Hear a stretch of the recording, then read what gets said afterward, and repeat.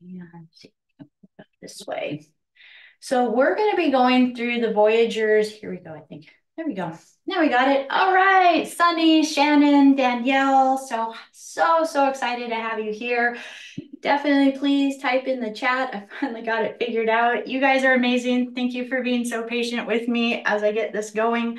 You'll see me kind of look a couple different ways. I am going to share the screen today so that you guys can read along with the Voyagers book as we go along, just so that you have that opportunity. But definitely so honored to connect with the Soul Circle, to have a way for us to really amplify our energy at this time. Yeah, just I love you guys so much, and being able to share these live experiences means the world to me. So I've been really excited and looking forward to this. So welcome everybody. Hi Robin, so happy to have you here. So much love to each and every one of you. So we're going to be diving into the Voyagers book. This is Voyagers 2, The Secrets of Amenti. This is a book by Ashiana Dean. This is a book that is a translation from the CDT plates. This is our heritage. This wisdom is the Blu-ray wisdom. This is our memories that we get to dive into. This transmission came through all the way in 1998. So we're getting to revisit it now at a time where I think a lot more of humanity and a lot more of the consciousness on the planet is able to ingest a lot of this. There is a lot of information within this book that is kind of now more history, even when we look at it. Hello, Gloria. So happy to have you here. Darlene, I love you, sweetheart. Big hugs. So as we get to read this, one of the key things that we get to do is dive into a connection to our higher self. That this is really our greatest wisdom, is about creating this channel of connecting to our higher self, allowing all transmissions, all wisdom, all energy that we receive, whether it's a podcast we're listening to, whether it's this live, going through the Voyagers book, whatever material that you're ingesting, that it's really vital and important for us to be filtering it through our higher self, so that anything and everything that is not of our highest vibration has the ability to be filtered out, so that we can easily sift and read through all the records on the earth, but really be able to clear out anything that has distortions, metatronic distortions, any kind of reversal distortions in it. One of the things, if you've been listening to me for a little bit, you'll hear me say quite a bit that there's not really anything on the planet that doesn't have some sort of distortion tagged into it. Because a lot of the negative alien agendas, a lot of the off-planetary races that have been keeping us in amnesia are pretty smart. They knew how to kind of filter in and get in there and kind of shift and change all the teachings just enough to keep us on this little rat race, doing circles, spirals, not really getting anywhere. So one of the key ways out of this, what we're learning, is how to break free from our reincarnation cycles, how to break free from any of the manipulation traps or the Metatronic cubes. And part of doing this is connecting fully and completely to our higher self. And as we connect to our higher self transcends all the dimensional layers of this dimension, of the deceptions. And then our higher self helps us begin to easily identify truth, not truth, truth, not truth, truth, not truth. So I really want to start out with that as we get started on this series. I'm not going to say this every time when we go into a chapter, because there is just so much, right? But one of the things I'm going to invite you to do is that as we listen to this, allow your higher self. So we want to just say in this moment, we dedicate this reading to the higher selves of all individuals that are listening, that anything and everything that is not within the highest vibration of the higher self, that it be seamlessly, easily filtered out, that that which is meant to be received, ingested, brought within the wisdom of the heart, will easily anchor in alignment with the higher self. We set this intention now, and so it is. Ooh. So as we get started, I want to actually talk about a few key notes in the first chapter. We are going to be looking at a lot of energy around the Syrians. The keepers of the CDT plates were in the Sirius B star system. So we're going to connect. So those of you that have a connection to the Sirius star system, to the Syrian temples, to a lot of the Atlantean and Lemurian times, definitely this is going to be something that you might have a huge trigger of remembrance in. We're going to be looking at a lot of the energy around the first seedings. So we're going back quite far. We're going back about 560 million years ago. And as we look at this, we're going to be talking about beings that are referred to as meta-terrestrials. So I want to just dive into what is a meta-terrestrial, because some of these terms are going to be a bit vast. Meta-terrestrial, meta basically refers back to self, but also means beyond. So it is our self or the races that are beyond this creation or beyond this 15-dimensional time matrix or universal system. So as we get to look at this, we're going to look at a lot of the meta-terrestrials or the beings from beyond this 15-dimensional time matrix that were part of the seeds or the creator races that were helping to build this template. One of the things I do want to start to share with each and every one of you is there are 24 original God seeds that helped to seed this 15-dimensional time matrix. Only about 3 of those seeds still has the original God seed codes back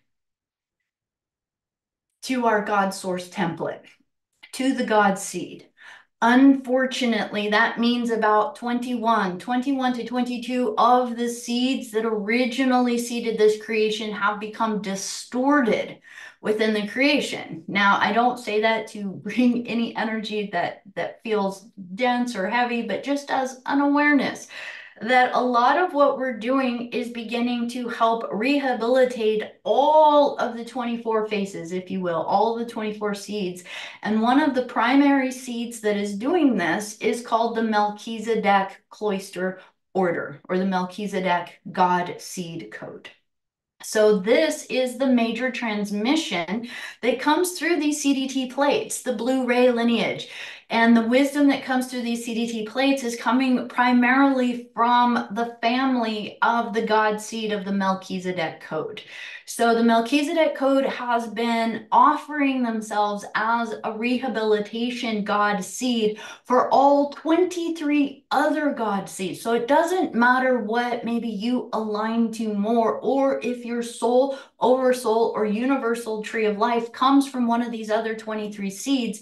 One of the amazing things to recognize is that we are all family. They are all united. They are all in the meta-terrestrial realms, basically unified within even another time matrix.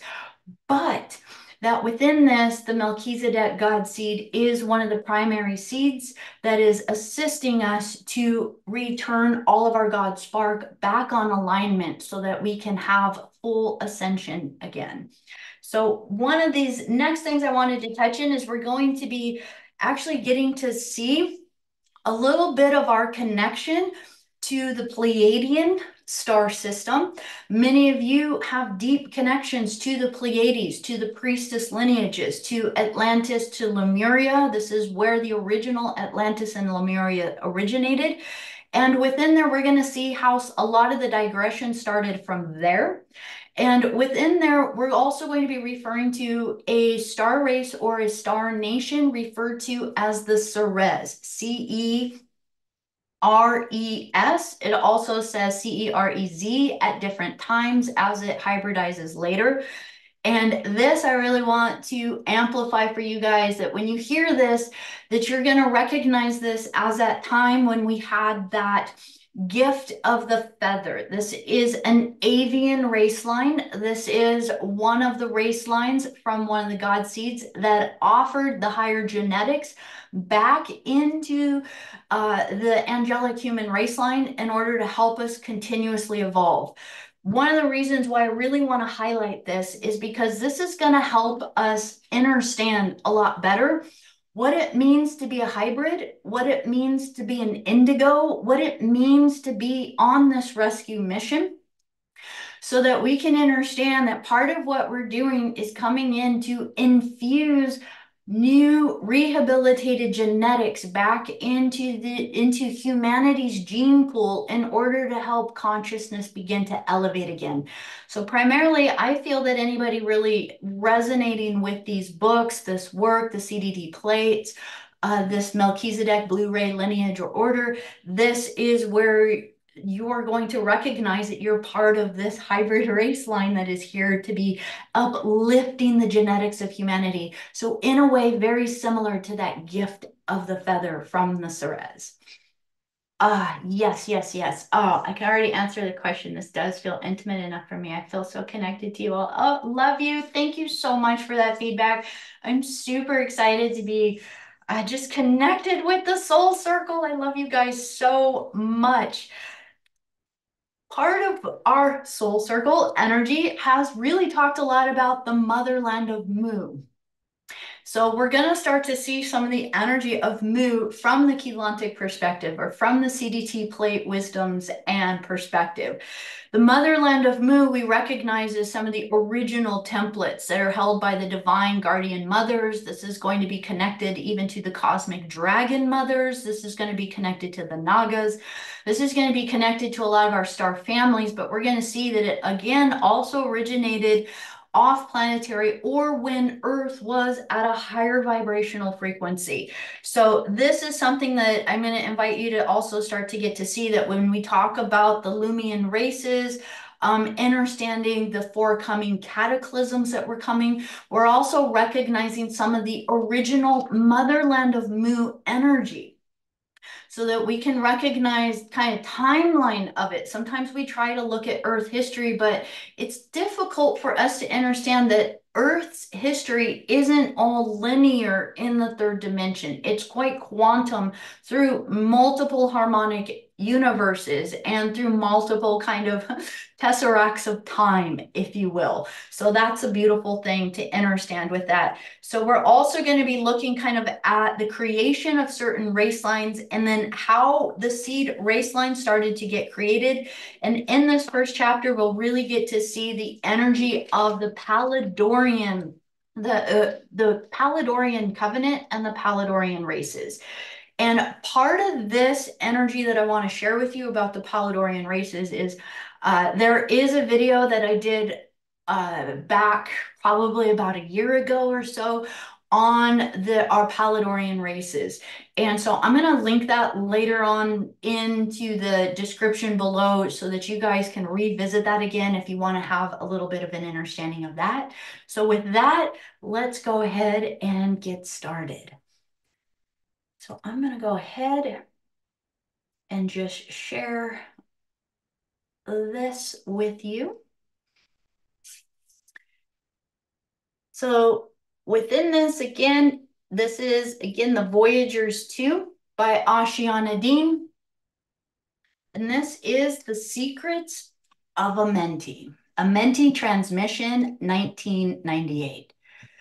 Throughout Voyagers, the sleeping abductees, various speakers of the Guardian Alliance have provided you with information pertinent to your times and to the success of your species' evolution.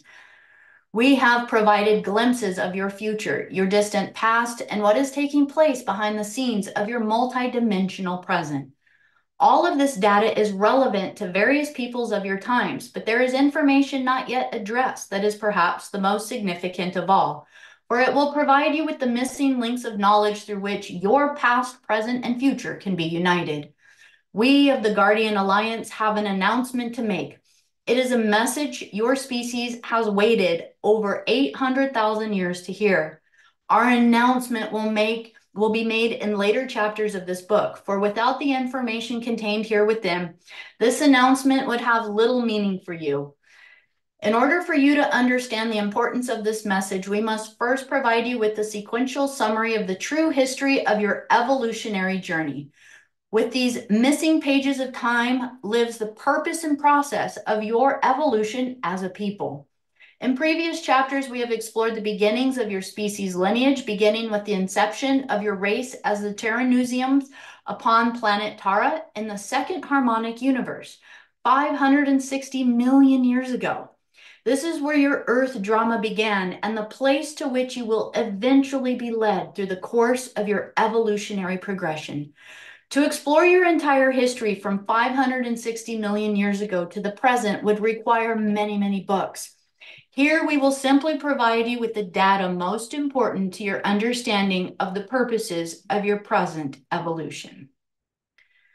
Starting now with the origins and the fall. Starting 560 million years ago to 750,000 million years ago. This is the origins of the first world in Tara, in the second harmonic universe. Approximately 560 million years ago upon the planet Tara within the second harmonic universe, your Earth is presently in the first harmonic universe. Many ET and metaterrestrial races combine their genetic and energetic makeup to create a master race of beings that would serve as guardians of the planet Tara. The Syrian Council from Harmonic Universe 2, along with several other groups, were appointed as directors and overseers of the project, the Terranusium T1 experiment. Metaterrestrials from the fourth and fifth harmonic universes were the founders of this project, working through a seed race called the Lyrans from the third harmonic universe. The Lyrans created a race of beings in harmonic universe 3 called the Elohim, who would become the overseers for the Syrian races in harmonic universe 2. The Elohim became one of the numerous supervisory groups within the Terranusium experiment, due to the Syrian race contribution of genetic identity to the experiment. The Terranusium race evolved for about 8 million years on Tara, with 12 primary subracial divisions among them. Each of the 12 Terranusium subraces carried a genetic slant derived from the 12 primary contributions to the T1 experiment, but all of them carried the unique 12-strand DNA package the T1 were designed to embody. The 12 Terranusium subraces were the Brahman, the Daramin, the Atanai, the Triatin, the Azlertan, the Keltos, the Adami, the Urans, the Luri, the Sarazes, the Nezaktai, and the Melchizedeks. After evolving successfully for many years, the Terranusium race began to digress. Their genetic code began to break down and their cultures falling into disharmony. Manipulation by interbreeding with various unrelated ET strands was the primary cause of this digression, just to kind of take a note on that. I'm going to read that one more time. After evolving successfully for many years, the Terranusium race began to digress, their genetic code breaking down and their cultures falling into disharmony. Manipulation by and interbreeding with various unrelated ET strains was the primary cause of this digression. About 8 million years into their evolution, 552 million years ago, the Terranusium race divided into two primary racial strains. This was the Alanians, sometimes referred to as the Belial-Kudium, and the Lumians, frequently referred to or called the Adami-Kudman. The two strains of Terranusium evolved together on one large landmass called Eden, creating two cultures known as Alania and Lumia. Both cultures evolved on Terra for about 1 million years. Both races carried the original 12-strand DNA genetic code of their Terranusium lineage, and both carried mutations and digressions of that code from the interstellar breeding. Cultural disturbances escalated along with the continued digression of the Alanian and Lumian strains, and hostility arose as the Alanians sought dominion over the more passive Lumian culture. I want to take one pause there really quick just to check the chat. Good morning. Good morning, Stephanie. So happy to have you here. This is really important to understand. Again, recognizing that the Lumian, or what we might even refer to as a future Lumerian, was the more docile, whereas the Atlantean began to work more scientifically. And one of the primary energies with this, I want to just give a little galactic history for you guys, is that imagine that within this very unique seeded race lines, these 12 tribes, if you will, that were evolving on Tara. So the second harmonic universe of Earth in the Pleiades system was cruising along, doing really, really well. They were evolving. They were becoming the genetic codes that were going to assist a lot of the energy, be able to be the bodies that could house the codes of the 12-strand DNA. So the universal template. But within there, we're going to recognize that there was infiltration at this time. A lot of this infiltration we're going to see is coming from either races that had entered into the system or just other planetary races that began to interbreed their genetics with these races and then began to disrupt the experiment or the project of this race line. Good morning, Stellar Shriner. Beautiful. So happy to have you here. So I wanted to take that key point so that you can start to understand intergalactic travel, that this wasn't an isolated event. Remember that we have the Lyrans in the Lyran system, but at a different harmonic universe, we have Sirians in the Sirian system. So there is multi-dimensional travel that is happening through different councils and cultures being appointed, but also interstellar travel, that there are interdimensional beings and off-planetary beings from the Taurus system that saw what was going on there, and they took advantage really in a huge way and began to either infiltrate through mind, through thoughts. This is no different than your memories of the deception that happened in Atlantis and leading into the original falls of Atlantis. So I want to just tie that in for you guys so that you can get a little bit more of a picture that this is happening on many constellations, many star systems throughout our universal star system. So Mu, the Lumians, Ceres, and the priesthood of Mu. So now we are looking at about 750,000 million years ago, and this is going to be a 50,000 year span that we're going to be looking at. Mu, the Lumians, Ceres, and the priesthood of Mu. So keeping a close eye on their Atlantean antagonists.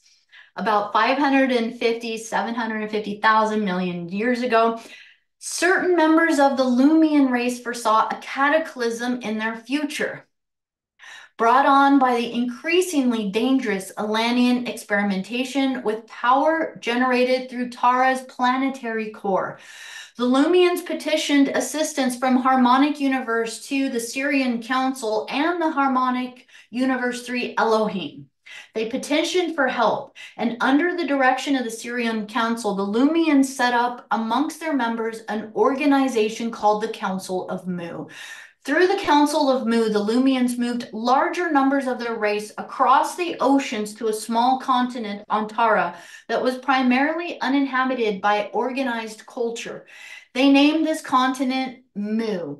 And for 50,000 years, the Lumians of Mu worked with the Syrian Council to redirect the genetic digression of their race.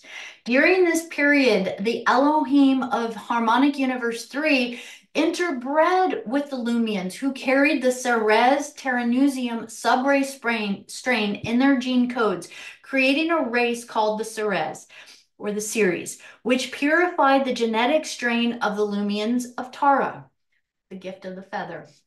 Descendants of the Ceres became later known as the Ceres with an S, who interacted with Harmonic Universe 1, Earth humans at various periods. The Lumians and the Ceres coexisted peacefully on Mu, attending to their intergalactic and spiritual business of the Council of Mu. The Serez created the priesthood of Mu, an egalitarian spiritual collective with a strong matriarchal slant, whose practices centered around the teachings of the sacred law of one or unity consciousness. The Mu priesthood exists to this day, and its primary motivating force with certain Terran communities. The community of Mu continued its evolution through the realigned 12-strand DNA genetic code until about 550 million years ago. Alania, Templar solar initiates, and the Syrian rebellion. Throughout the evolution of Mu, digression continued within the Atlantean race, and anti-Lumian sentiment ran high within the power-hungry Atlantean elite. The Atlanteans employed subterranean grid technologies in hopes of bringing the now bountiful continent of Mu under Atlantean domain. The Lumians and the Serez foresaw the cataclysm of Tara that would result from these technologies about 900 years prior to the events. The Serez tried to warn the Atlanteans, but to no avail. Petitions to the Syrian Council to redirect the Atlanteans had failed, giving rise to the Atlantean Rebellion and Lumian Syrian resistance.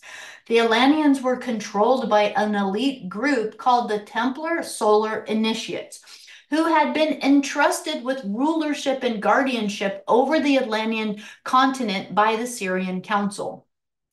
The Templar Solar Initiates became sympathetic with the Syrian root race Anunnaki in their Syrian rebellion against the Syrian Council and refused to allow dictates of the Syrian Council and advisory Elohim, who based their decisions on the teachings of the sacred law of one. Through the Templar Solar Initiates, the power struggle between the Syrian Anunnaki and the Elohim Syrian Council, the loyal Syrian Blues, and other Syrian root race was brought to Tara. This period in Atlantean history is also known as the Syrian Rebellion, and through this power struggle, the planet Tara was almost destroyed. Now, I know those of you who are listening probably have a lot of histories within you that you remember this. Welcome, Shelley. So happy to have you here. Happy to see you, Goddess Essence. Oh, beautiful. Welcome, welcome, welcome. One of the things we want to understand, a lot of the invasion energies that we want to recognize are coming from these Anunnaki forces. So the Anunnakis, again, were created outside the sacred container of the sacred womb of the mother. They were a genetic race line that was missing some of their key genetics and codes. And so when they saw the sacred lineages of these 12 tribes, they wanted to infiltrate and take them over. They were able to really infiltrate into the Atlantean, or what we will think of as the Atlantean lineage or root race lines. So within this, we can already start to see the manipulation of turning, even though all 12 tribes truly are family, brothers and sisters, right? Same genetics, just kind of quantified. And within this, it was amazing how their mind really came in to really turn the Atlanteans against the Lumians and start to create that massive pain within there of separation and attacking our own family through these manipulation tactics. So as we get to understand this, we're starting to see that full-blown war and distrust is already happening, again, within the Syrian rebellion. This is a massive power struggle that as the Atlantean side really kept fighting for the power, what we're recognizing is, for those of you that hold Syrian genetics and Syrian DNA, we're recognizing that Sirius A, Sirius B, Sirius C, we have a recognition that all the energies there are a little bit different as far as the different races. And the Sirius A system primarily was one of the root places where the Anunnaki settled in. And so there is a massive group from Sirius that is a hybridized Anunnaki race line. We'll get into this much deeper later in this book.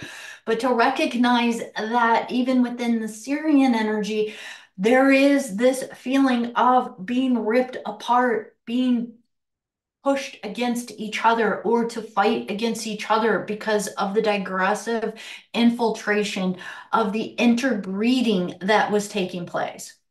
So now let's dive in a little bit further. We're going to look at about a 750,000 year period of time, really going into who are these Templar solar initiates. I want you guys to recognize the Templar solar initiates are really these beings that would have been seen as like this priesthood, like this council in charge. And they really became quite the problem, quite digressive to what started to cause a lot of the problems. So here we go. Terranites, Mu, and the priesthood of Certain groups of Alanians became aware that the Templar solar initiates were misusing power in the way that would result in the implosion of Terra's planetary grid. This group of Alanians approached the Lumians and Ceres of Mu, asking for assistance, and many of them defecting into the territories of Mu. The Ceres interbred with these Alanians, primarily those carrying the Utarian Terranusium sub-race genetics line, realigning their digressing genetic code, and these Alanians further interbred with the Lumians. The original Terranusium 12 DNA gene code was rebuilt and purified through the Ceres-Lumian-Alanian blend. This revitalized Terranusium race became known as the Terranites. The Terranites created the temple and priesthood of upon the continent of Mu.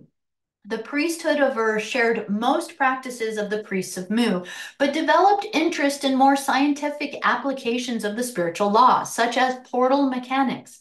Like the priesthood of Mu, the priests of exist on Terra to this day, and they serve as guardians and gatekeepers of the time portal structures that link Earth to present-day Tara. During the Syrian rebellion on Tara, the priesthood of stood against the Templar solar initiates of Alania, eventually retreating underground with the people of Mu, unable to stop the Templars from misusing the power of the planetary core. Small wars within the local galactic sectors were fought during these times, which became known as the Terran Wars. Under direction of the Syrian Council and Elohim, the priests of began to prepare for the pending grid implosion. Many people were evacuated to other sympathetic star systems where they evolved safely, intermingling with other races. So I want to actually highlight that one last thing, because there is a lot of you that genetically have these memories in your codes, but also this is part of how we're connected to other star races, and then also how many star seeds are coming to Earth right now to be of assistance. But even though there's a connection to these other star systems, there's a lot of relocation that has happened throughout our many different 950 billion years of our universe. Our universal template, 15-dimensional universal template. So this is where we want to kind of understand that there is a lot of connections that we'll have to multiple star systems. And sometimes at the core, we will have a resonance to this mission, but also recognize that we're bringing in wisdom from multiple other star races and star systems as we do this. So again, the last line in there is super important. Many people were evacuated to other sympathetic star systems where they evolved safely, intermingling with other races. So becoming further hybridized with other races and still holding the genetics of these memories for this Terranusium or this Earth experiment project. So diving in a little bit more. Cataclysm of Tara. Ooh, this one's a charge. Approximately 550 million years ago, the power generator crystals deeper underground in Alania exploded due to the Templar solar initiates' misuse of power from Tara's planetary core. This created a chain reaction of implosions within Tara's planetary grid. Portions of Tara's grid were blown apart and fragmented, becoming detached from the morphogenetic field of the planet. Portions of Alania were immediately destroyed, and the entire planet suffered the effects of rapid pole reversal. For a period of 2 days, Tara ceased to rotate on its axis, and it took 10,000 years to restabilize Tara's environment, during which time the few surviving Taran races still on planet retreated permanently underground, so into the inner Earth. Descendants of these civilizations who survived this disaster still flourish within elaborate underground communities. Surface life also returned to Tara following this 10,000-year period of healing. Because portions of the planet's energy structures had been ripped from the main planetary grid, planet Tara could not continue its evolution of dimensional ascension into the third harmonic universe. Tara could not reemerge with the energy grid of its Dimension 7 counterpart Gaia until its own grid system was repaired. Tara became trapped in the tracks of time within the second harmonic universe. So we're going to start to get into what these fragmented parts became, which is us in this third harmonic, in this third dimensional reality where we are. The inner Earth races, many of the inner Earth races here on Earth right now, our inner Earth families, are actually from this second harmonic Tara planet or timeline. And they retreated inwards and still interdimensionally exist within our planet. So for those of you that really resonate with a lot of the inner Earth families and beings, especially when you dive into their wisdom and how are they still so advanced, because they're still operating in the second harmonic universe dimensional fields, and this is how they're anchoring in our resonant frequencies here on Earth. But it's important to understand that it's not like these chunks could get left behind and we didn't have to do anything with it. Because these fragmented parts got basically stuck, frozen in time in the first harmonic universe, it halted the progression of the Pleiades and Tara. So therefore, that harmonic universe couldn't connect to the third harmonic universe. It destroyed the entire body of the cosmic mother.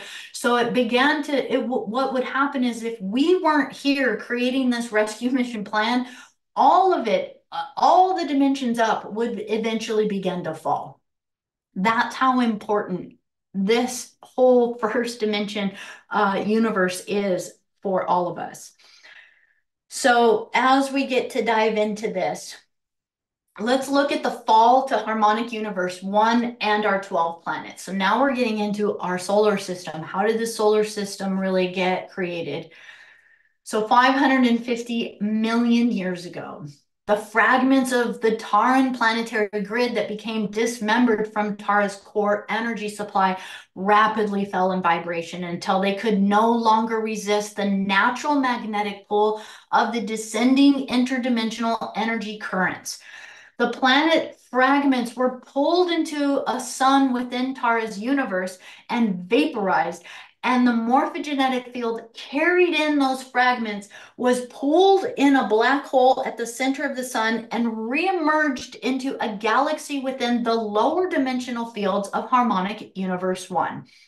Entering the system as a gaseous substance, this morphogenetic field broke down into 12 pieces, which set up a mini solar system around a star within an already existing harmonic universe 1 solar system.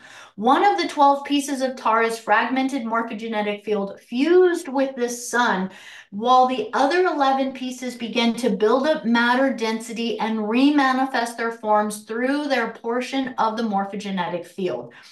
These planets did not birth into existence in the usual accretion fashion, for they carried with them the organizational imprint of part of Tara's planetary grid morphogenetic field. These planets did not birth into harmonic universe 1. They fell into it, literally. Their original morphogenetic field fell in vibration, reorganized through the morphogenetic field of a star, and remanifested within a slower vibrating dimensional scale. The 12 new planets entering harmonic universe 1 55 million years ago are the planets of your local solar system: Mercury, Venus, Earth, Mars, Maldek, which was imploded to become the asteroid belt, Jupiter, Saturn, Uranus, Neptune, Pluto, Nibiru, a very long orbit, yet not yet discovered by Earth scientists, and your sun. The part of Tara's morphogenetic field that fused this already existing non-Terran sun. The fragments of Tara became part of the unified field morphogenetic structure of harmonic universe 1. So I want to take one pause there, because if any of you have studied a lot of the gnosis of Sophia, the gnosis of the creation of the universe from a lot of the ancient texts upon the earth, you're going to see the battle of Tiamat is one of those stories, and how Tiamat was destroyed and how her body parts became this creation. And then even if you look at Greek mythology and the stories of how the planets were formed and their deity aspects to them, you're going to start to get to see the gaseous energy and how they started to reform and how they gave birth to each other.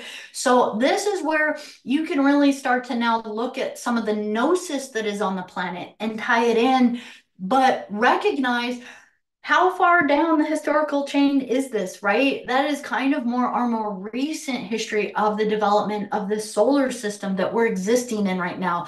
And now we're going to look at a lot of the lost souls that think about this implosion and this massive destruction that happened to the morphogenetic field in harmonic universe 2 and the Pleiades. Created such a massive ripple effect within the cosmos. This is very much an astronomy type of thing, an explosion of a planet or an implosion of a star kind of energy. And when that happened, the gravitational fields, the magnetic fields of these other systems and the black hole is very astronomy based, right? You're getting to see just the natural physics of the universe in the major cosmic body of the mother just got pulled in. And because the vibrational frequency couldn't attune to her sun or her stars in the second harmonic universe anymore, that creates a fall in frequency, or another way of saying that is a fall in consciousness. And so as all the particles got pulled through that black hole, it's kind of showing us that through black holes, you end up in other dimensions, you end up in other places. And it fell in, and because it fell in, it had to start to acclimate to the energy and the physics of the new dimension that it fell into. And so the physics in the first harmonic universe are very dense, are very slow, right? And now we're going to recognize that there were fragmented souls, that there were beings that got killed in this timeline. Many souls lost their life during the Atlantean and Lumian wars and the implosion of Tara. Not everybody made it to safety. Not everybody got evacuated. Not everybody made it into the inner earth. Some died in that implosion, and many of those became lost souls. So let's dive into that part now, because this is for all my soul family that's here to help bring the lost souls home. I got you. You're my family. All of you are my family. We got this. The fall of man and the lost souls of Millennium. So as we continue in this timeline, the event of Tara's cataclysm became known as the fall of man. This history became interwoven with other events on Earth that occurred since that time, appearing in various forms throughout human mythology. The Adam and Eve drama of biblical stories combine this event as the fall from God's grace and removal from the Garden of Eden, with other earthly events, including the Dracon infiltration of around 1 million years ago. The stories became a depiction of multi-level events from various time periods, woven together into a symbolic period event portrayed in the stories. This is also done in relation to the biblical flood and Noah. The consciousness of the beings who were blown apart in Tara's fall also fell into harmonic 1. they became ripped from their race morphogenetic field at Tara's core and disengaged from their original soul matrices through which they needed to evolve in order to pass out of the time matrix and dimensionalized systems and return to source as pure consciousness. The souls of Elania became trapped in time, fragmented as units of consciousness within the unified field of harmonic universe 1, and there they would have to remain if a rescue mission had not been orchestrated. Whew, I get goosebumps on that. The Amenti rescue mission. So now we're going to really dive into the Amenti sphere, the Paladorian family, the covenant of Palador and the Paladorians of Tara. Just prior to the cataclysm on Tara, 550 million years ago, the Ceres, Terranites, and Lumians of Mu, they devised a plan to rescue the Taran souls that would be lost in Harmonic Universe 1 during the approaching disaster. I just want to pause. I want you guys to recognize the rescue plan is really a time warp. It is kind of a time travel thing. There is an awareness of future events that were going to take place, and there is actually the creation of the angelic human race line, as we're going to see, was actually created. It was almost as though a time jump created, but time jumps are actually through the dimensions.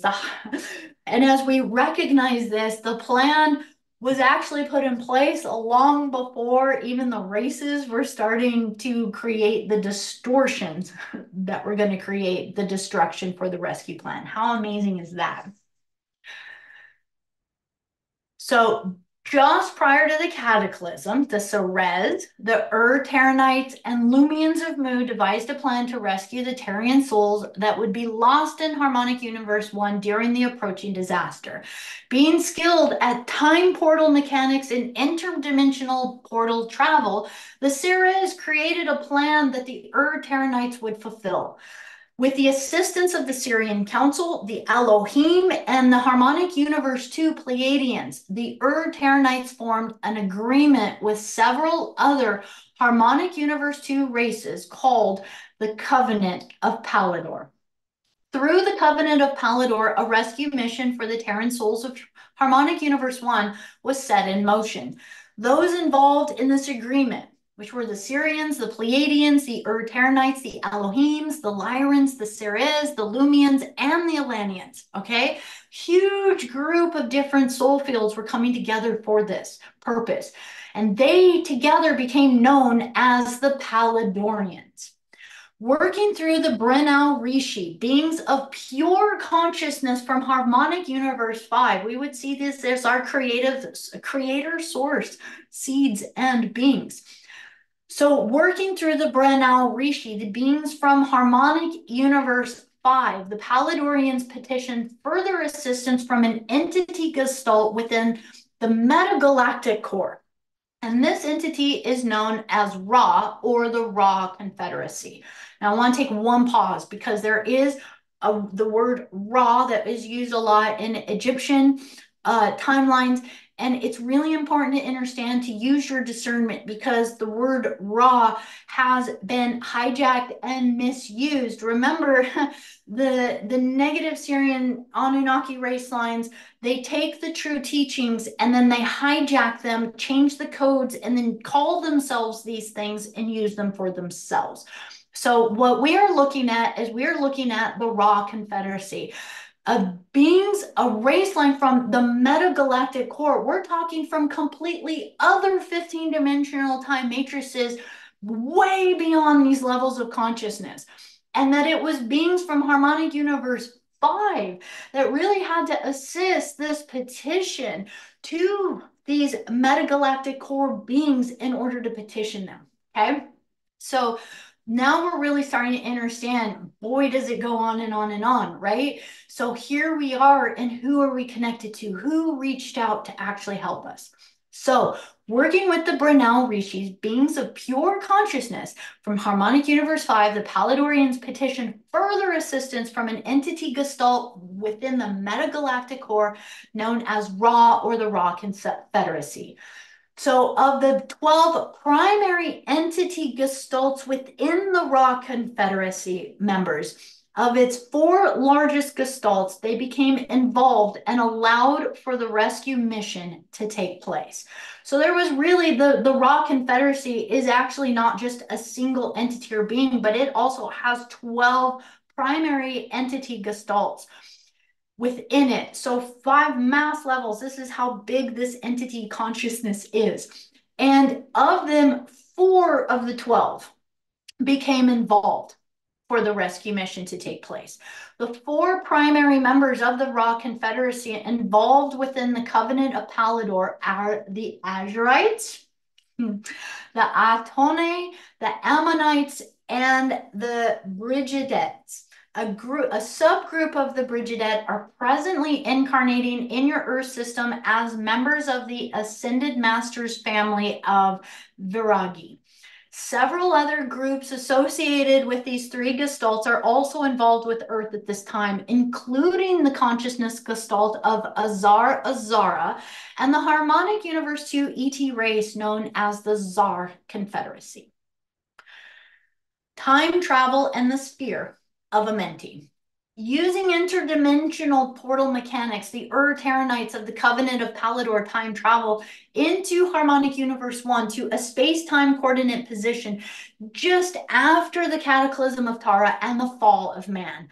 Once on Earth, with the help of the Syrian Council, this group of Terranites transmuted their body forms into pure energy, pure chelantic science, and merged into a gestalt energy field of consciousness, which served as a morphogenetic field, or the 12 DNA strand Terranusium race prototype.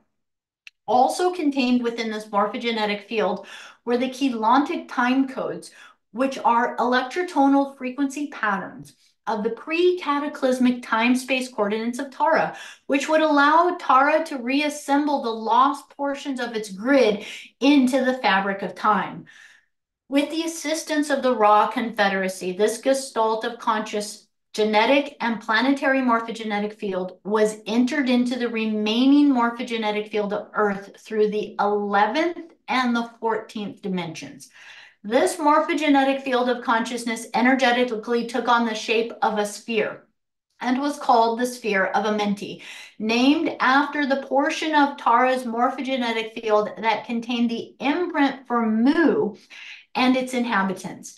Amenti was the part of Tara's planetary core that connected energetically to the portals upon the continent of Mu. So again, this is the motherland of Mu energy coming back. And the one thing I want to just break down for you, because it's a lot of big words, but basically what this is saying is that these race lines, all of these advanced interdimensional race lines, they actually entered into this field, changed their form, and they literally all together merged together into a sphere of energy. And that is the Hall of Amenti. This sphere, this blue plasma sphere of light, is not a thing. It's not a portal. It is a literal blending of race lines. What I want to offer you guys is to have a recognition that this is entire race lines of beings that sacrifice themselves to become a portal. Ah, it makes me teary-eyed. They sacrificed themselves, transmuted themselves, gave of themselves as a purpose to become the literal portal to share the genetic codes so that the rehabilitation could take place. The Sphere of Amenti is a race line of beings. It is the Paladorians. So by placing the Sphere of Amenti within the Earth's core, a wormhole or a portal link was established between Earth's core in Dimension 2 and Tara's core in Dimension 5. Through numerous other portals between Earth and Tara, Though numerous other portals between Earth and Tara existed, these had become unstable and their operations unpredictable following the fall. The Sphere of Amenti would create a stable portal structure that, once operational, would stabilize other portals and allow open transit between Earth and Tara for beings possessing genetic codes that could endure the portal transit. The sphere of Amenti would link into space-time of Tara's pre-fall past. With this sphere placed within the Earth as Earth re-evolved through the dimensional ascension back into the Taran grid following the morphogenetic imprint of the sphere, a link between the future Tara and its pre-cataclysmic past would be reestablished. Tara's past would be reattached to the time matrix grid and Tara's future time cycles. Through the sphere of Amenti, a bridge was constructed between Tara's pre-cataclysmic past and future track cycles of time. When a planet undergoes such a trauma, having a portion of its grid blown apart, not only does it lose the portions of its evolutionary history stored within the cellular memories of the parts that blew apart, it also loses a portion of its energetic thrust. Without this thrust, the planet cannot evolve out of the harmonic universe and into the next.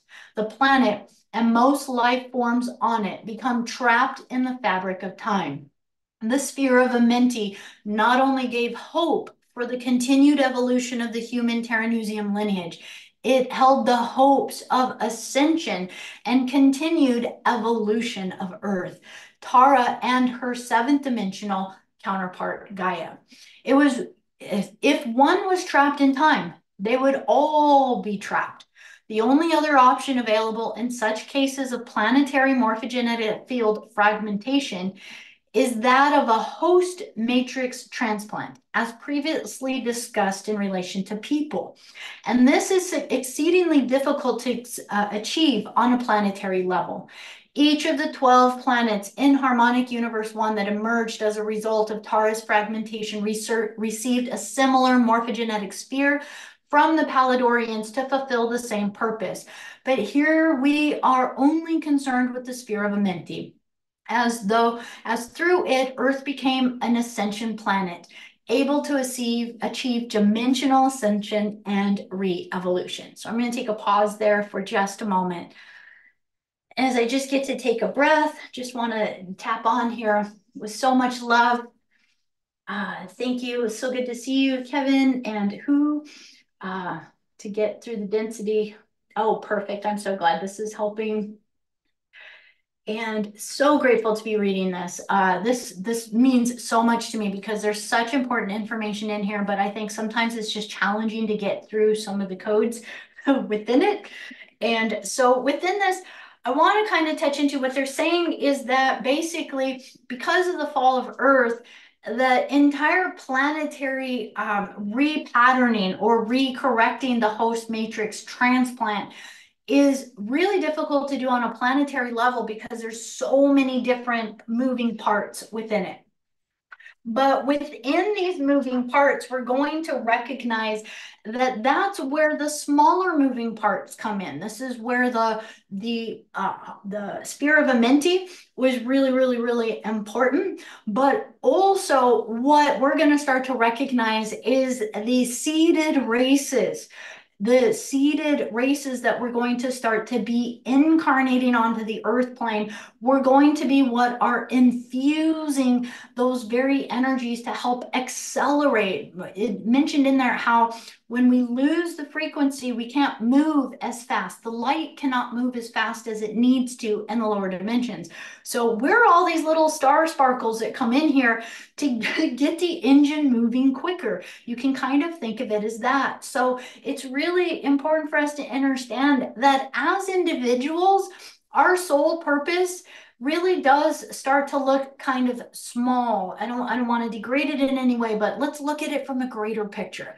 So each of us individually might feel like, what is our sole purpose? What difference will it make? But look at all of us together as a whole. We are really, truly here to help Earth with this Ascension Planet project and the re-evolution. So let's go more into this Soul Ascension Rescue Plan. Let me just, here we go. Perfect. Just want to kind of see. We're just going to go through a couple more pages of this today and then dive in at another time as we keep going. The Sphere of Amenti and Soul Ascension Rescue Mission from Tara. So now we're looking at a much larger SAM. We're going to be looking at about 250 million years of time here.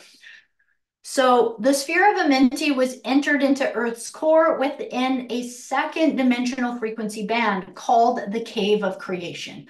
About 550 million years ago, from a position in harmonic universe 2 space-time that existed before the Earth existed within the harmonic universe 2 time track. This rescue mission for Tara's lost souls was begun before the souls even became lost in terms of linear time. Such things are quite practical within the structure of the time matrix. Through the covenant of Palador and the sphere of Amenti, the souls of Earth could re-evolve back to their original 12-strand DNA body type. This process can be viewed as the Paladorians creating new bodies and morphogenetic blueprints for the now formless consciousness fragments of the fallen souls. The sphere of Amenti morphogenetic field allowed for the Terranites to enter incarnational cycles on Earth, pick up the fragments of consciousness from the lost souls by pulling their energetic particles from the harmonic universe unified fields into the DNA, merging the consciousness of the soul fragments within the embodied Terranite consciousness, therefore allowing this composite identity to evolve through a sentient life form back into its original soul matrix, which is the Terranusium 12-strand prototype. This evolutionary plan was not immediately set into motion. Though the sphere of Amenti was set within Earth's morphogenetic field nearly 550 million years ago, the Earth grid had to evolve and pick up grid speed before the sphere of Amenti could begin birthing in its new races.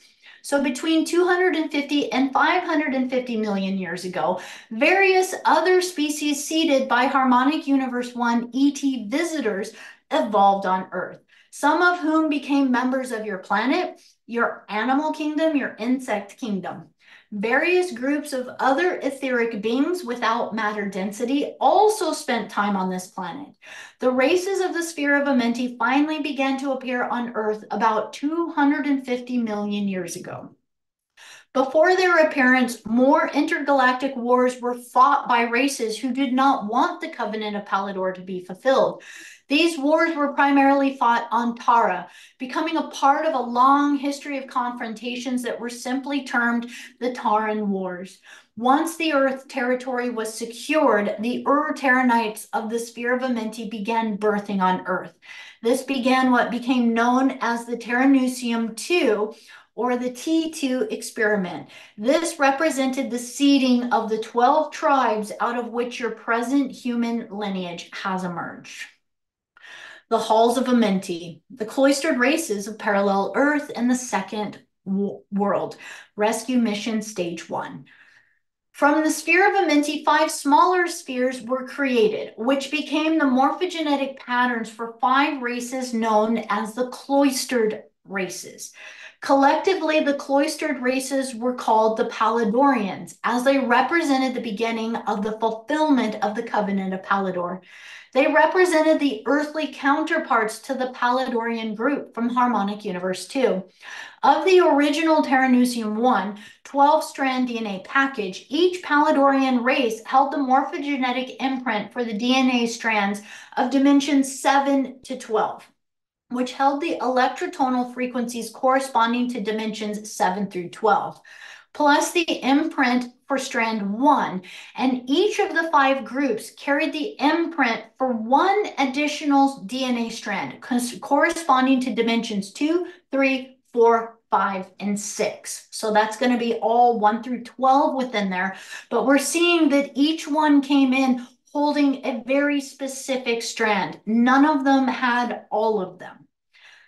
The cloisters served as guardians for the evolution of the additional DNA strand to which they were assigned. each race had 8 strands of DNA manifest within the body structure. The 5 cloistered races did not possess gender, nor did they originally possess the degree of matter density with which you are familiar. Density of form developed over time throughout the course of their evolution on Earth. And between 250 million years and 25 million years ago, the 5 cloistered races were 1, the Antrians, which were the brown-skinned strand number 2, the Branoa, red-skinned strand number 3, the Hibiru, white-skinned strand number 4, the Melchizedeks, which were the yellow-skinned strand number 5, and then the Uniseti, the black-skinned strand number 6. Now, I want to take a pause for a minute because it's saying that everyone came in with 8 strands of DNA, which means they had the strands of 7, 8, 9, 10, 11, and 12 within, but then they only held another strand within there, another strand or 2 within there, not the complete code. So all of them together held another piece of the puzzle. This is really important to understand that no race came in with all the information or all the codes. So this is where when you start to connect to different ancient histories on the earth and these different ancient race lines, you want to kind of recognize they all held one piece of the puzzle, but there is no origin point because the origin point is truly off-planetary. The cloistered races populated the earth for many generations, creating various racial mixtures through which many of the lost souls of Tara were able to ascend. This period of great civilization became known as the Second World, which was 250 to 25 million years ago. Within our present Native American cultures, many of these souls ascended. Those who digressed returned to the sphere of Amenti to rebirth on Earth in the particle universe as members of the root races. The first world represented the original Terranusium cultures of Tara, which were 560 to 550 million years ago. The Paladorian cloister races left no remnants in your present world, for they evolved within the faster moving time bands of Earth, within the antiparticle universe. The morphogenetic fields of those races were then drawn into your particle Earth, and out of these came the next evolutionary stage. Now we're moving into the first seed and second etheric root races of Gaia. So some of these we're going to even see we're going to start to see words like Polarian, Hyperborean. A lot of these are sometimes referred to within the ancient Greek mythologies, like these god or titan-like beings, the Olympians and Titans and these kind of things.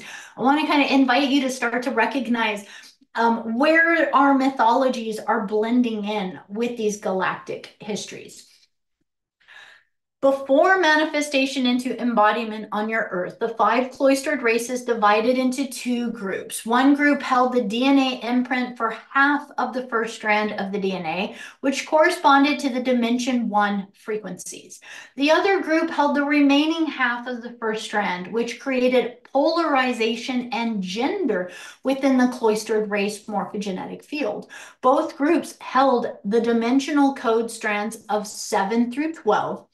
These 2 groups were seated on Gaia, the 7th dimensional or harmonic universe 3 counterpart to Tara and Earth. These 2 races were the first 2 root races, and they were the Polarians of Gaia and the Hyperboreans of Gaia's anti-particle double.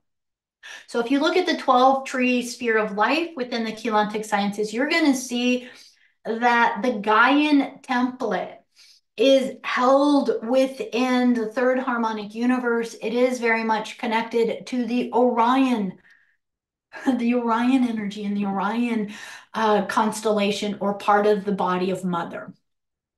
These beings were of a much less dense or etheric nature, but through their evolution on Gaia 25 million to 20 million years ago, so an evolution of 5 million years, the pathways of evolution through dimensional ascension were reopened for the lost souls of Tara.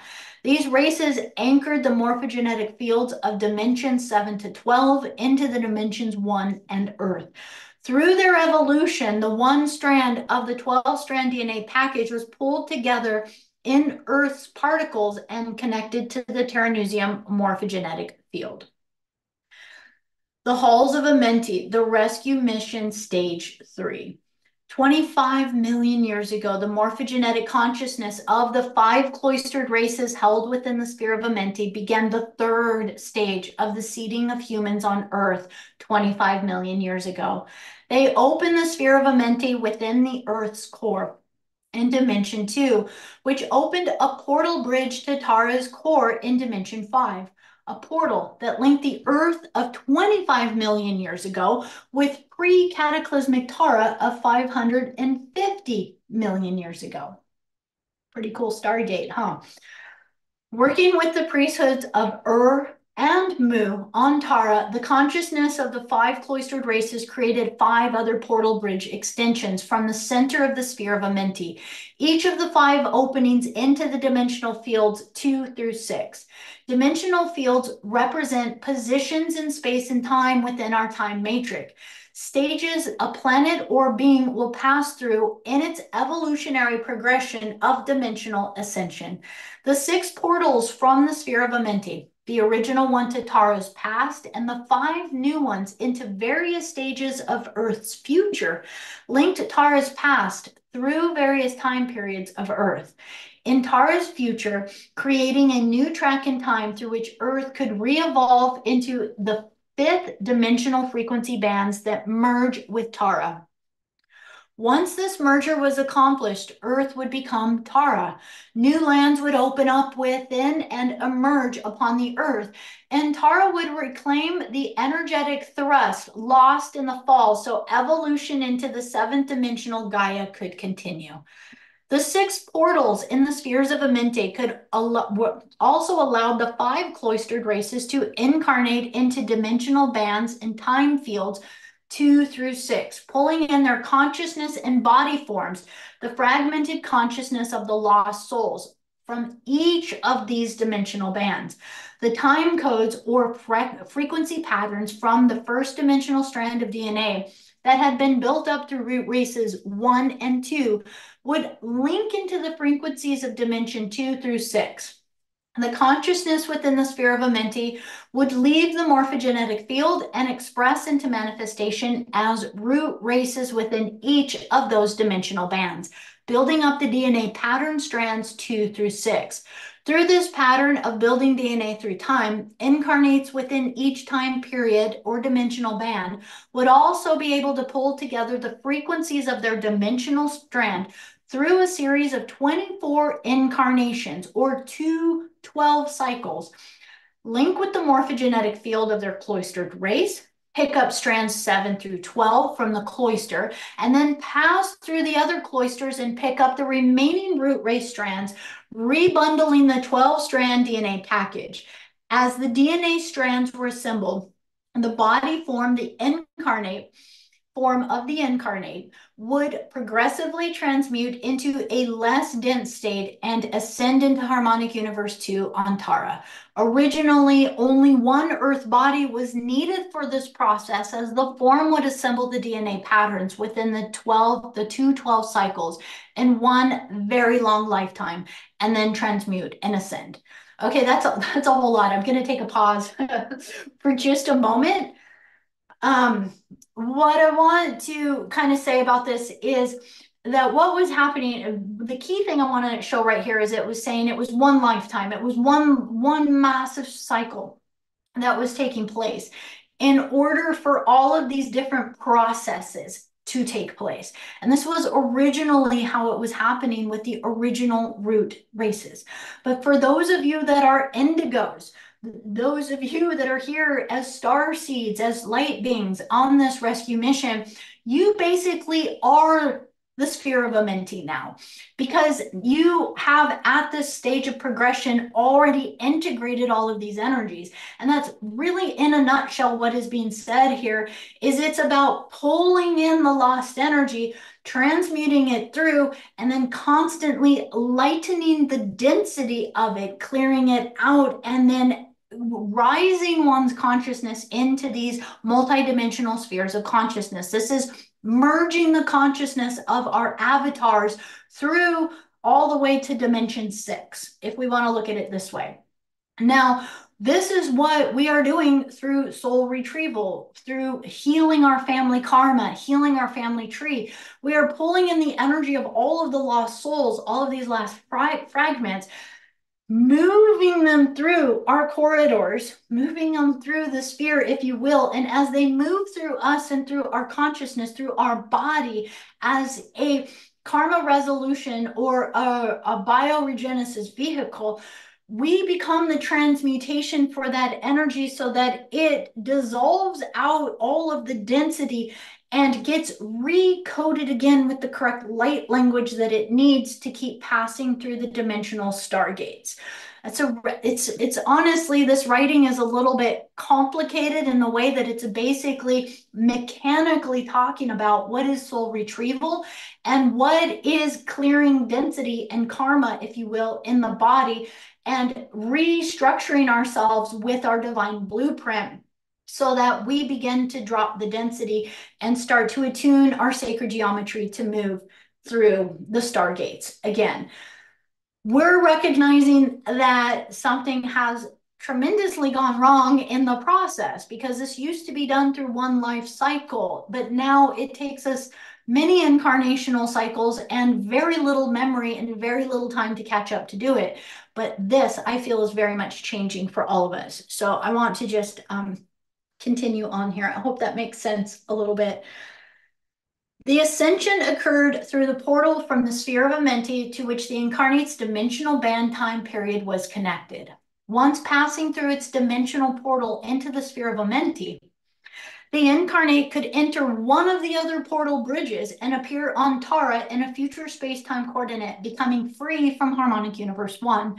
Through this process, the consciousness of Tara's fragmented parts would be returned to Tara's planetary grid piece by piece, progressively de-densifying the matter particles of Earth and transmuting them back into Tara's grid. As the lost souls returned to Tara, so did the lost portions of Tara's morphogenetic field. Through the dynamics of this process, Though the dynamics of this process are complicated, the principle is simple. The portals within the sphere of Amenti serve as time portal structures through which the lost substance and energetic thrust of Tara could be returned, and the lost souls of Tara could return to their original identity as souls incarnated upon the planet Tara. In ancient Taran history, this planet had once, long ago, eons before the 560 million year ago Terranusium seeding, it had once been located within the first harmonic universe and had successfully evolved into the 5th dimension and 2nd harmonic universe. The fall represented a portion of Tara being thrown back into its own past, through which it had to re-evolve in order for the planet to evolve into its natural future. The portals within the sphere of Amenti operated as a warp in time through which re-evolution could take place more quickly. The human lineage is an intimate part of that re-evolutionary plan, and this plan is the underlining hidden dynamic and purpose for the present human evolution. This plan is part of a larger Taran Gaian evolutionary plan, which ultimately will lead to all consciousness involved returning to its source. The sphere of Amenti contains the purposes and mechanics of humanity's evolutionary blueprint. The time portal structures within the sphere of Amenti regulate the processes of humanity's dimensional ascension and evolution or return to God. The portals within the morphogenetic field of the sphere of Amenti are also known as the halls of Amenti. They are the dimensional passageways one must pass through in order to ascend from Earth out of the time matrix and dimensionalized reality. The halls of Amenti have been closely guarded and a closely guarded secret since the time of your inception on Earth, and the priests of Ur and Mu and their earthly descendants and the ET and metaterrestrial ancestors of your Terranusium lineage from the harmonic universes 2 through 5 have been the guardians of the secret since the time of its inception, 550 million years ago. So with this, I want to go through one more of these sections and really allow each and every one of us to just hold this vibrational energy. Let me just kind of see where we are within this. There's just a few more pages, but I'm just going to read this last section and we're going to end on root races and cloister races. So I'm just going to read this one last section for today. How's everybody doing? It's a lot, isn't it? It brings back a lot of the memories, doesn't it? And it helps us understand so much more the passage of souls, the transition at the time at the end of life, how we are meant to move our consciousness, what we can attune to, what dimensional fields we can maybe start to align to. That this is truly our legacy of the soul, is to know that we have the permission to utilize these stargates, to not be trapped here in these incarnational cycles any longer. That's super important. So the staff of Amenti, blue flame morphogenetic field, the ivory gates of Tara, 25 million years ago. Once the halls of Amenti were created, 25 million years ago, the priests of on Tara drew out from Tara's fifth dimensional core a pattern of frequency that represented the morphogenetic field for the entire planetary grid structure. They removed from Tara the morphogenetic field through which Tara drew its energy imprint for its grid line structure and matter form. By removing this form-holding energy field from Tara's core, Tara could no longer build a bridge of frequency between its core and Gaia's core at the 8th dimensional metagalactic core. This removal of Tara's interior morphogenetic field was done out of necessity. If the morphogenetic field had remained within Tara's core, Tara's progression of dimensional ascension into the harmonic universe would have continued only up until a point. And when the planetary grid of Tara had pulled in the remaining frequency bands from the unified fields of dimensions 5 and 6 through the morphogenetic field at its core, it would next begin to pull in the frequencies of the 7th dimension and begin its ascent into the Gaian planetary grid structure. This is the natural path of evolution for a planet. However, if the 7th dimensional frequency bands entered and expanded Tara's morphogenetic field, certain portions of these frequencies could not plug into the grid lines of the planet as they needed to do so, because portions of these grid lines had been ripped apart during the fall event. I actually want to take 1 second with this because this is super important for us to recognize as our body. So there is sometimes timelines that we place ourselves on our awakening journey, how fast the light codes and the energy, because this is saying that Tara would have continued her progression to connect to the Gaian timeline.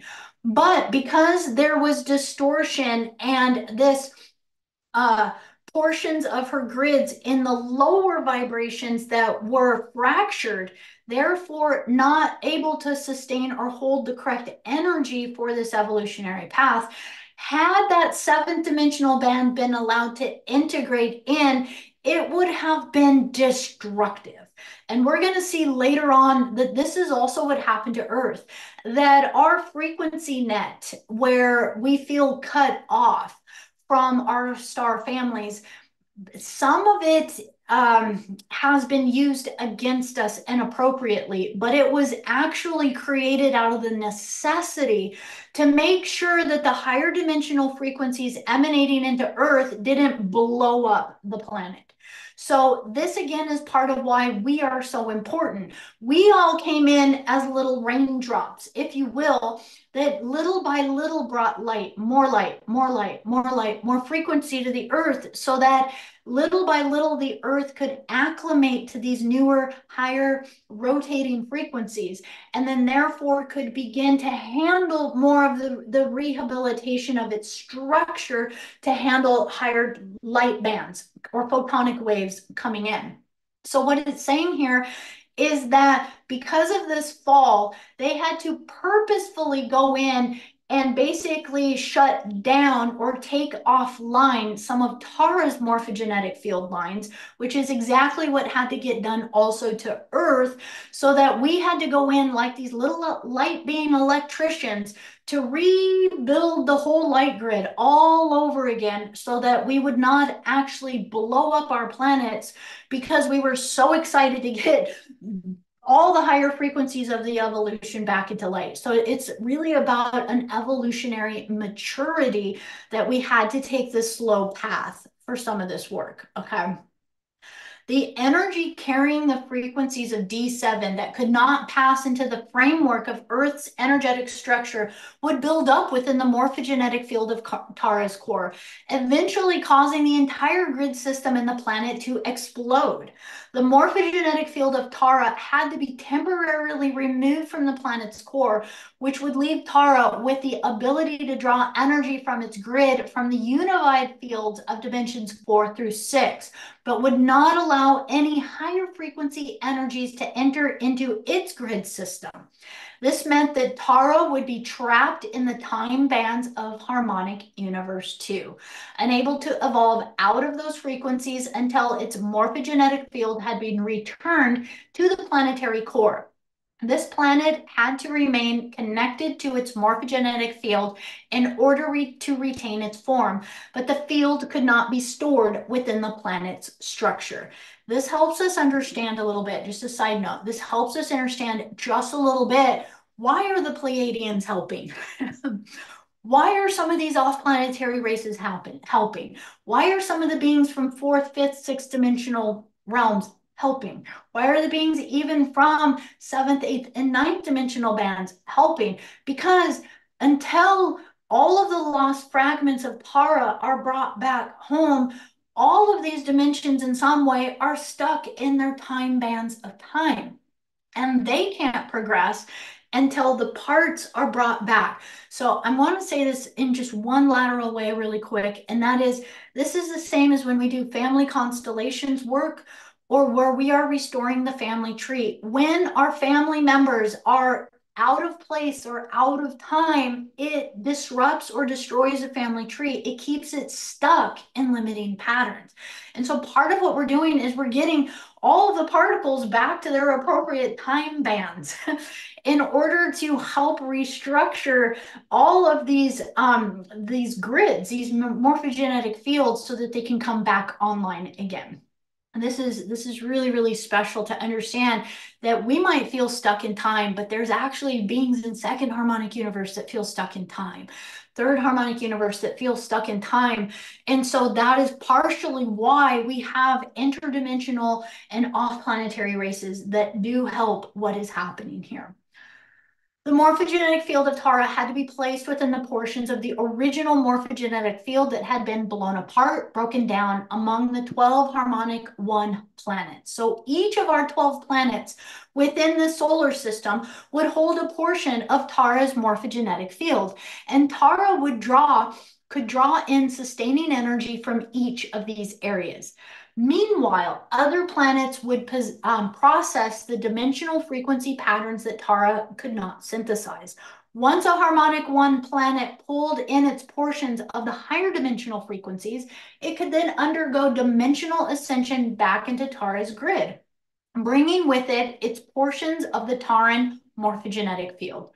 Tara could not ascend to harmonic universe 3 and become Gaia until each of its harmonic universe 1 planets completed the manifestation of their portion of the morphogenetic field and ascended back into the Taran grid. The time when this will occur is many millions of years in your future. But each planet in your solar system has its parts to play in the program. I'm just going to let you guys just ingest that thought for just a minute. Whew. Yeah, I know a lot of us are like, I want it now. Why aren't we in the new earth now? Why aren't we fixing it now? But we got to understand this is very galactic. This is planetary evolution, solar system evolution that is taking place. And it's very, very needed, very important. Each planet received its portion of the Taran morphogenetic field. Earth received its portion 25 million years ago when the halls of Amenti were constructed.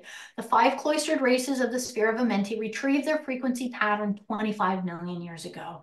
This pattern of energy morphogenetic field had the appearance of a standing wave pattern composed of 4th and 5th dimensional frequencies and thus appearing as blue in color. There's our blue. Visually, this standing wave pattern looks like an electric blue flame with a pale shade of green several inches in height. The blue flame, which constitutes Earth's portion of Tara's morphogenetic field, was brought into the sphere of Amenti by the 5 cloistered races and the priesthood of and Mu.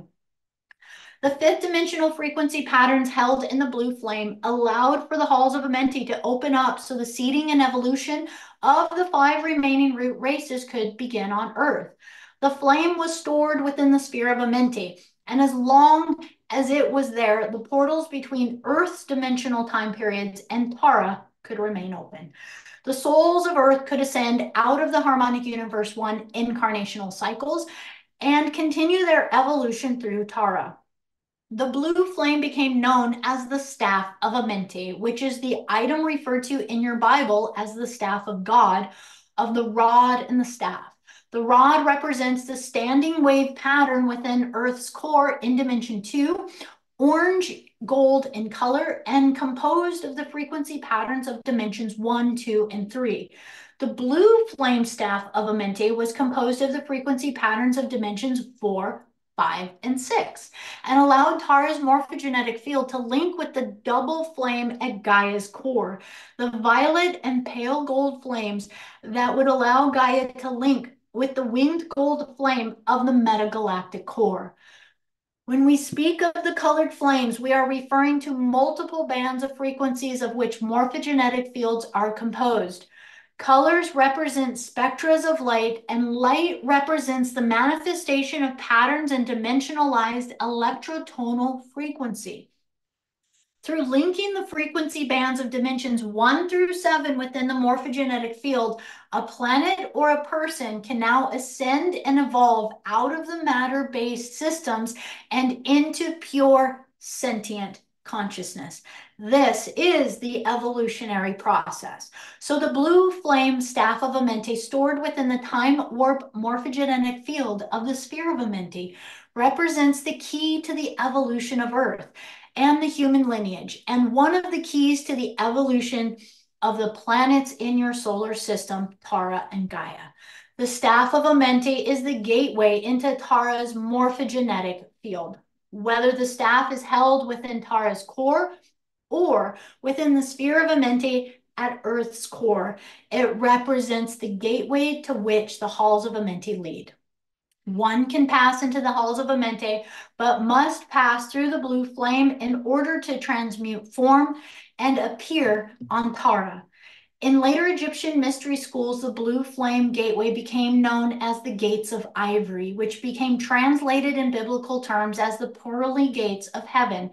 In each case, these writings refer to the blue flame staff of Amenti, the energetic gateway to Tara. Needless to say, the sphere of Amenti and the staff which allows the halls of Amenti to open into Tara are quite valuable commodities. Every human on Earth now is in some way energetically connected to the race morphogenetic field within the sphere of Amenti. And it is through the halls of Amenti or through the Taran morphogenetic sphere within one of the other 11 planets of your solar system that you must ascend to fulfill your evolutionary imprint as souls and return to your creator, creative source. Whew. I'm going to take a pause there. We will continue our next time together, starting with the root races and the cloistered races, which is actually on page 15. I'm just going to take a moment to peek at some of the chat here. This has been amazing to get to share this with you guys. Thank you so much. How many of you guys feel a lot of these memories in your genetics? Like for me, this is something that many times I tear up. I feel it. I feel it with such a passion. And that's part of how we get our memories back is that when they come back online, we feel it. It might be goosebumps. It might be tears. It might be these feelings that are coming up for us. So within that, I invite you guys to take this wisdom. We're going to continue through this entire journey together. And I just want to share so much love, so much gratitude.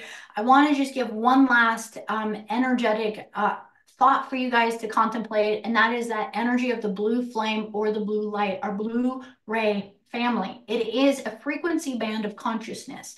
And this is something that I feel that has been really increasing upon the planet. I feel a lot more people are connecting to these beings, recognizing these beings, starting to have visitation from these beings. This is really showing us this advancement of the realignment of our gateways and our doorways back home to source.